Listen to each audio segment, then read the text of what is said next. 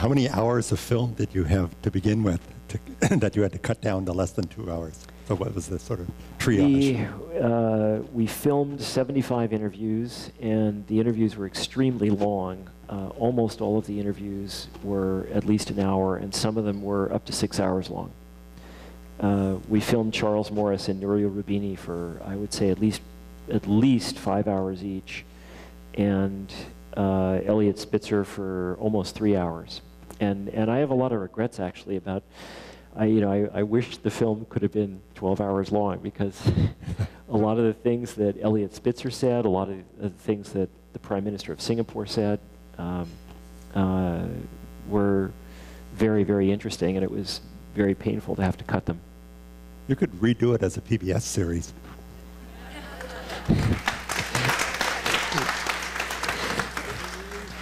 This has been suggested, but I unfortunately, or maybe it's my salvation, I just don't think that I could handle doing that all over again. Once was enough. So let's switch to No End in Sight. So just to remind people, No End in Sight was Charles' first documentary, and it covered decisions leading to the war in Iraq and the consequences of those decisions. So first of all, of course, something very dramatic just happened in that world in the last 2 days. And taking that into account, do you now see an end in sight? An end of a certain kind. Luckily, there is, very luckily for the world, there is, to some extent, a mistake in that film. No End in Sight ends with a kind of implicit prognosis that Iraq's descent into chaos will continue unabated. And in fact, Iraq has stabilized to a certain extent. It has stabilized, in a way, stabilized only in a very relative way. I mean, it still is an extremely violent, utterly corrupt, terrible place. But at least, many people, in fact, I would say the majority of people who looked at the situation in 2006 when the film was being made, felt that it was irretrievable, that we were going to see something that was going to look like at best the warlord period in China, and maybe could look like Rwanda or something like that, where you could see hundreds of thousands, millions of people dying, and a country just completely bereft of infrastructure, or maybe something like the decay of the Congo, or and that didn't happen. Partially because the Iraqis themselves pulled back from the brink, and partially, I have to give him credit for this, President George W. Bush, I'm sure he wouldn't put it this way, but the reality is that he eventually began to realize that he had made a series of disastrous mistakes, and he started doing something about them and behaving differently. And General Petraeus deserves an enormous amount of credit also for the way that he handled that period. And so now Iraq has stabilized as a really nasty, messy place, but not one that's going to completely disintegrate into chaos. I don't know if that helps you a lot, but. So do you think that the assassination or murder of Osama bin Laden 2 days ago will be a sufficiently cathartic experience for America that we can transition in Afghanistan and withdraw?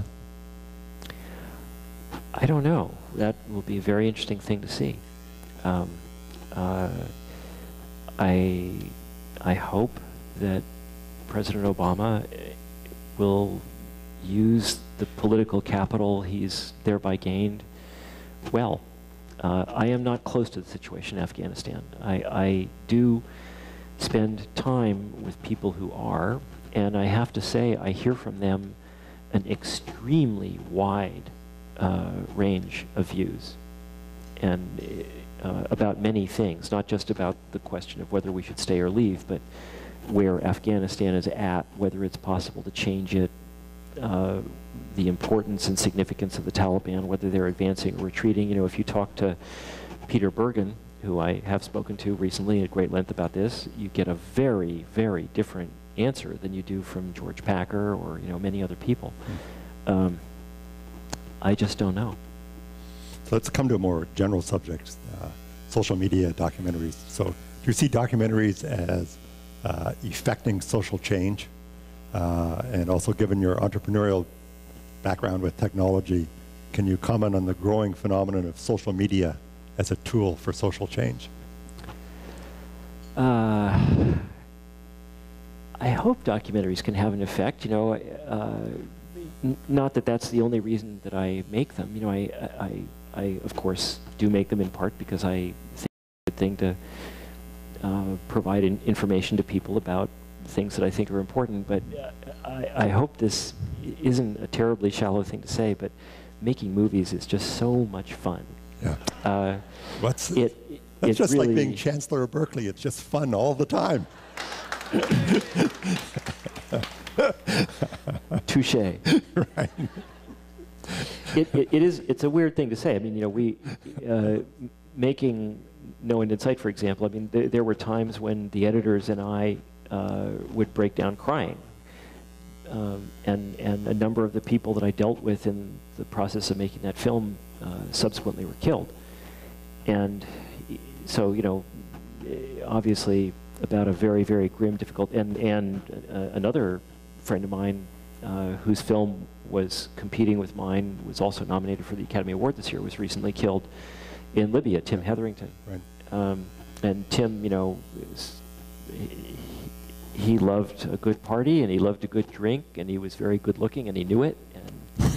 And you know, he was a very alive guy, and so hearing that he got blown up was not fun. But at the same time as that's all true, and Tim would have said this and did say this when he was alive, at the same time as that's all true, there is nothing more interesting in the world than, to me, than taking a bunch of material about a situation like that and trying to turn it into something that is coherent and compelling and that people will watch. It's an utterly transfixing process. But just to flatter you, actually, very few people do that well. So I think it's an incredible accomplishment on your part that you, two times in a row, have taken such, you know, complex subjects and, you know, made them so dramatic and so compelling and so moving. Thank you. I'm not sure that I agree with you that very few people do it well. You know, one sad thing, an unfair thing about the world of film and the world of documentaries in particular is that there are so many fantastic documentaries that so few people see. There are very complicated reasons for that. I don't pretend to understand them entirely, but, you know, to take one example, how many people here have seen or even heard of a film called Manda Bala? Manda Bala, which is Portuguese for send a bullet. It won the grand prize at Sundance in the year that my first film was at Sundance. It is a ridiculously brilliant film, absurdly brilliant film, and it looks gorgeous, and the music is incredible, and it grossed $125,000 in the United States. Wow. Yeah. Okay. So since we're at iHouse, to finish up this part of the dialogue here, maybe you can talk a little bit about how your iHouse experience and the principles of iHouse have sort of contributed to your future life, and most especially what you've been doing most recently. Well, in the first place, you know, once again, I just had a blast here. I had a fantastic time. The place was full of really smart people, extremely irreverent people, very unconventional people, and also it was a very eye-opening experience for me. I come from a very parochial background. My parents, my family were extremely poor, and also I was physically handicapped for a number of years in my childhood. And so when I came to Berkeley, I had very little exposure to the rest of the world. I had never traveled outside the United States. In fact, I'd done very little traveling inside the United States. Some, but not much. And I was this very, you know, in my head, shy, bookish, nerdy, quiet, you know. And Berkeley in general, and iHouse in particular, began changing that. Yeah, we're good at curing that here at Berkeley. Well, you did it. And then in more serious ways, I was here during the Yom Kippur War, and the place had a lot of Israelis, and it had a lot of Egyptians, and a lot of Jordanians, and many of the Americans were Jewish also, and you can imagine that during the Yom Kippur War there were a number of frank and open exchanges of views. I remember almost seeing what almost became, a very serious fight involving a couple of dozen people in the Great Hall, and that was a very interesting thing to see, and it was very interesting to talk to both sides, which I did, and that began a very long, very gradual process of opening my eyes, a process that is very far from complete. So, Thanks.